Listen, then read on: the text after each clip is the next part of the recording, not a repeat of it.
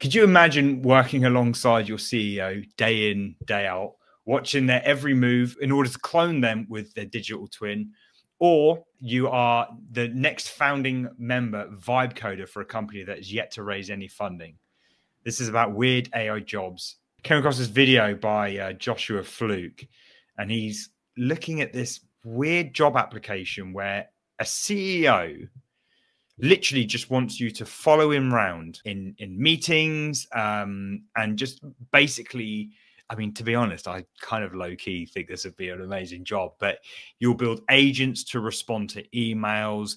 This CEO just seemingly wants to completely remove himself from the equation. He won't be clued into the company at all, because I do think there's an element of like knowing how things get done in order to then improve them or guide or whatever. The context is just not there, because with AI and automation, you do these smaller things. Like you can reply to emails, but having all that context and do it, I don't see any AI doing this, but like the direction is very interesting.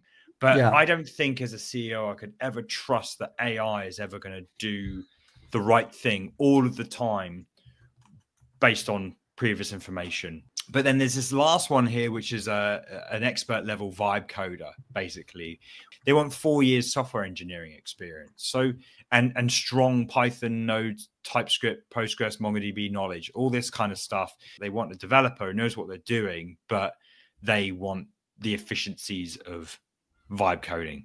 We're seeing more and more of these. I hope that this becomes a series or something of just weird AI jobs. But yeah. If you see anything, bring it to the table, is what I'm saying.